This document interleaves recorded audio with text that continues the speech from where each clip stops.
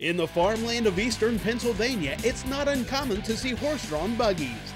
But one weekend during the year, Maple Grove Raceway roars with horsepower by the hundreds and some of the coolest custom cars around. This is the manufacturer's Chevy Series, where GM products take center stage and take your breath away.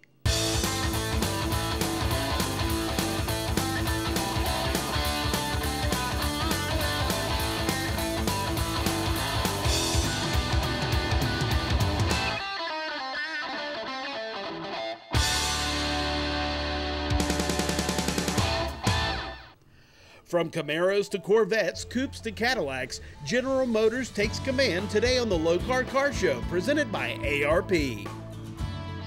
This is Maple Grove Raceway, where the pits and the parking lots are filled with memorable rides from every era. I'm the owner of this 48 Chevy Aero sedan. It took about 4.5 to 5 years to build the car. Originally bought the car out in California. It was all apart. I got out there. I'm usually a 32 Ford guy, but when I got out there, I got all these parts. I didn't know whether I had the whole car or not. I loaded it up into a 17-foot U-Haul and drove it back across country. And that's how I got the car back here.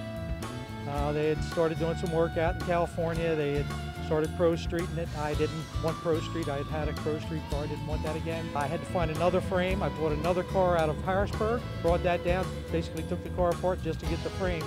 Once I got the frame all together, then I bought a 350 Chevy Ramjet, a two-port motor, and then put that all together with a 700 R4 transmission and a 9-inch Ford rear with 350 gears, and then the overdrive 700 R4. The interior, I usually use a guy up in Rhode Island, and he does my interiors. I had a set of seats that I bought at Carlisle. They were like brand new. They were Cadillac seats. They were full power and heat and cool. And the guy told me they were probably out of a STS Cadillac.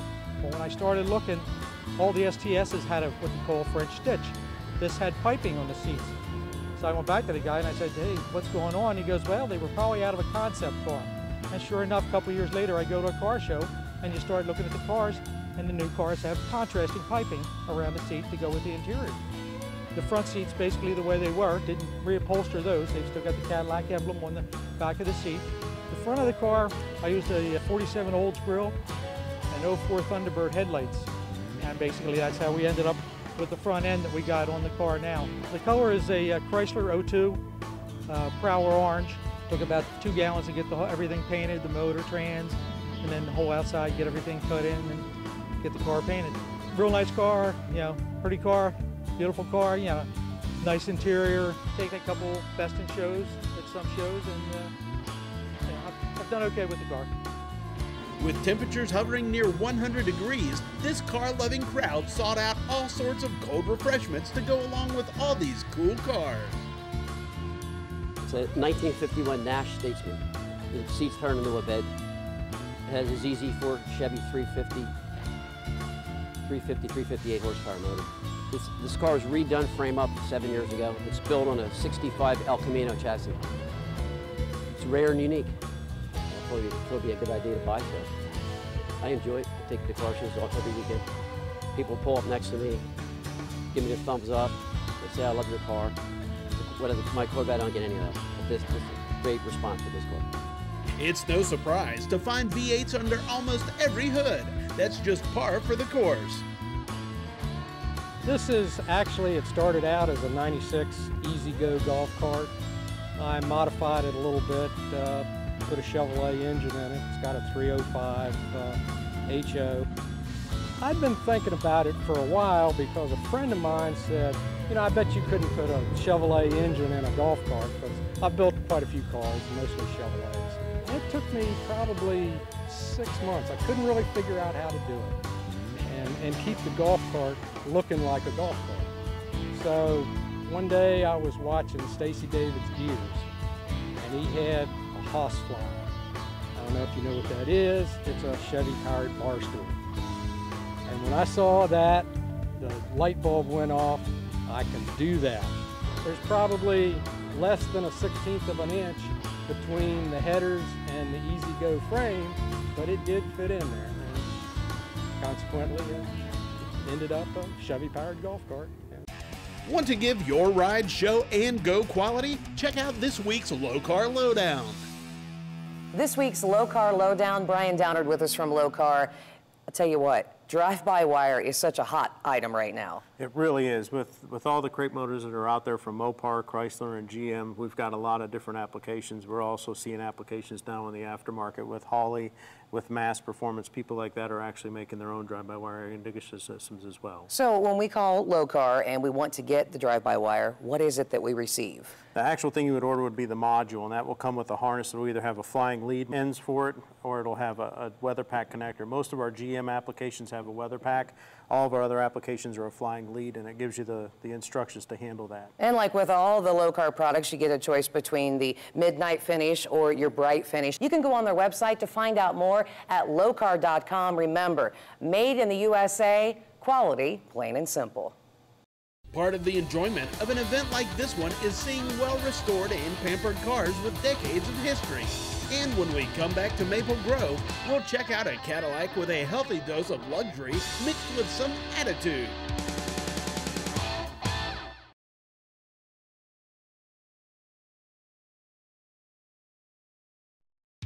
This edition of the Lokar Car Show is being brought to you by ARP, the world leader in fastener technology. Original Parts Group, the world's largest source for GM A-body parts and accessories.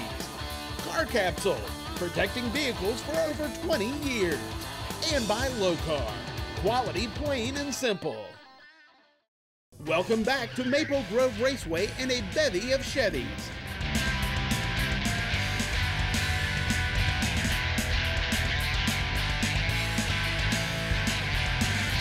The dazzling display of show cars here this weekend is maintaining a long-standing tradition of excellence.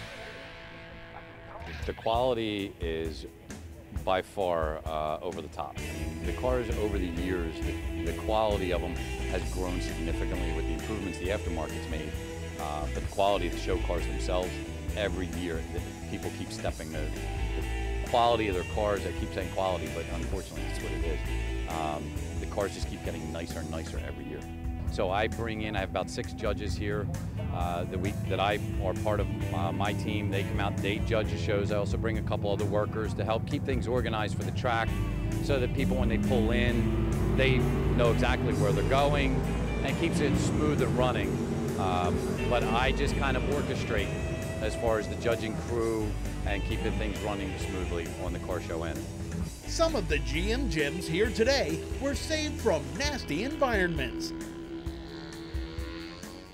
This car was found in the bottom of a barn underneath where the cows stayed, and half was inside and half was outside, and it was really in shambles. In fact, no one thought it was restorable, but I brought it home because I got a little bit of a background in working on old cars, and I decided to give it a chance. It was a retirement project.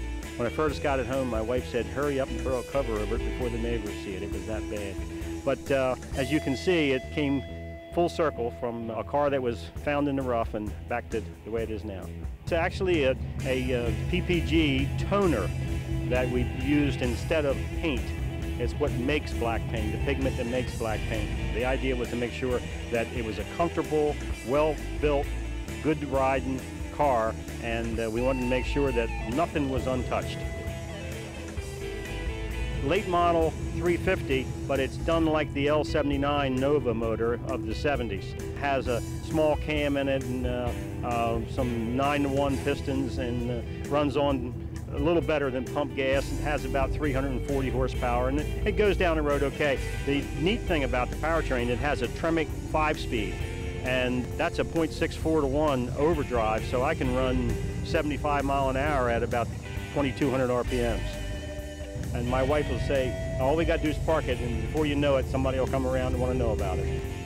Not far away in the field of classic cars is this classic family project. The 1954 Cadillac Series 62 hardtop. My father and I did the entire restoration ourselves in our garage. My father painted the car. My father actually did the interior on the car.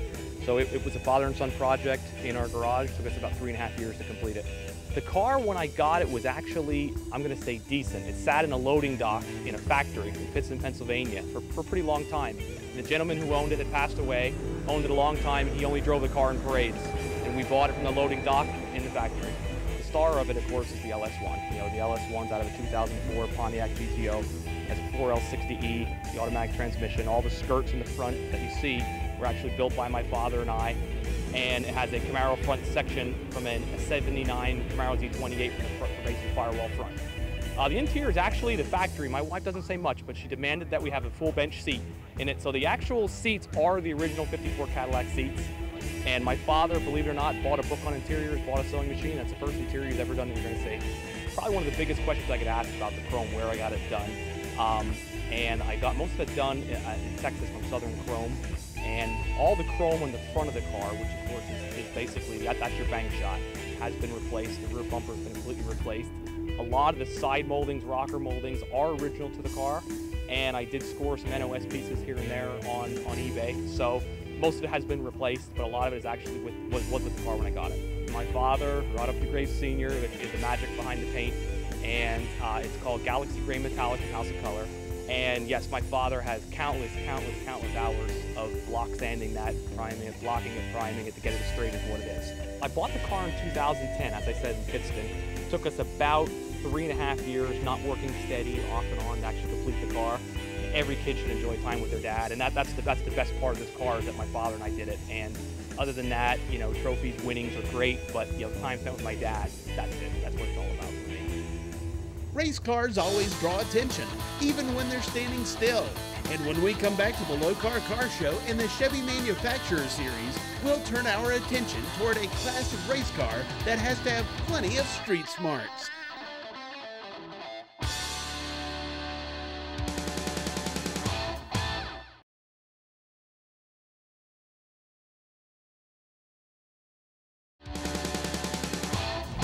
Welcome back to the Lokar Car Show series, presented by ARP. Here at Maple Grove Raceway, the action on the track ranges from nostalgia nitro-burning funny cars to blazing swift jet-propelled dragsters and onto tire-smoking machines that are at home both on the track and on the highway. This is the world of True Street. Maple Grove has continued to grow year after year. Last year we had a record at 40 cars. This year we reset it at 48. What's unique about True Street is they have to go on a highway cruise for 9.2 miles, come back in, line up, make 3 back-to-back runs. They can't lift the hoods up, they can't do anything to the cars. It's just an amazing phenomenon how fast these cars are. And knowing they just came off the street after a 9-mile run, the fans love it. For over 60 years, Corvettes have walked the tightrope between being a car you use to compete and a car you enjoy on the street. Some played both roles. Well, this is a 1966 Corvette Coupe. Came with a 427, 450 horse originally. We bought the car, wife and I, brand new in '66. When we started having kids, it was time to get rid of the car. We sold the car. When we stopped having kids in '82, decided it was time to find another car. Had a friend that said, if you give me the VIN number, maybe I can find the old one for you. He did that for us. We found it in 1982 in a town called Yardley, PA. We've had it since. Came back with a number of issues. Big block motor was taken out and replaced with a small block. The interior was in disarray. One of the fellows had left the windows open for a winter, and it filled with water, rotted the carpets. There's a lot that had to be done. We just enjoyed it a little bit at a time on the weekends until we got through years of college and weddings with our children. And then once that ended, we decided that we would restore the car. Prior to doing that, I got a lead through a friend of mine that had a big block that was identical to what was taken out of my car by the third owner. I managed to make a deal with him and bought that. It was preceding my car build date by just 6 weeks. No way we'll ever get closer than that. We bought it. We're happy to have it back, and we just enjoy it each time we come out. And this is another one of those events. Some Corvettes here this weekend have racing hardwired into their DNA, such as this record breaker that still carries its stock identification tag from the factory. First of all, it's a real 53 Corvette. A lot of people get upset about that, but the idea of it is, I bought this car in 1990, so it was a long time ago, and I bought it out of the back of Hemmings magazine for $800. So that gives you an idea of what it looked like. And I have pictures of it in the back of what it looked like. It was just a carcass body. But I ran this street called Outlaw Street Class, and it had to be a real car with a real VIN tag, one that was on the street at one time. And that's why we used this body. Of course, we added a top to it. It's got a hard top off of 57 on it. But it's a real 53 that's been lengthened 5 inches right in the back of the front fenders. And the rest of it's all pretty much stock, the body is. And this was actually the first car to go in the 6s at 200 with street legal tires, because the class I ran was called Outlaw Street Class, and the car had to be street legal, also a real, like I said, a real car at one time.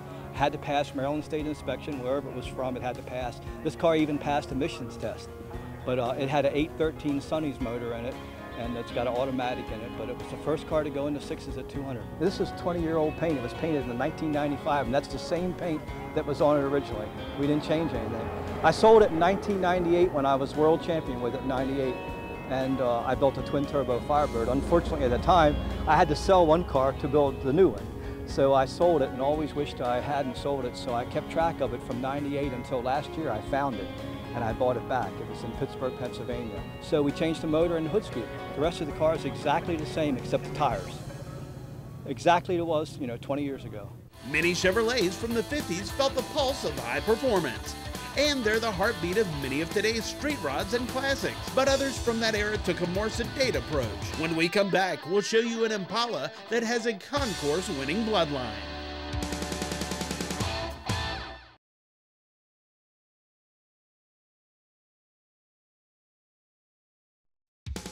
This edition of the Lokar Car Show is being brought to you by ARP, the world leader in fastener technology.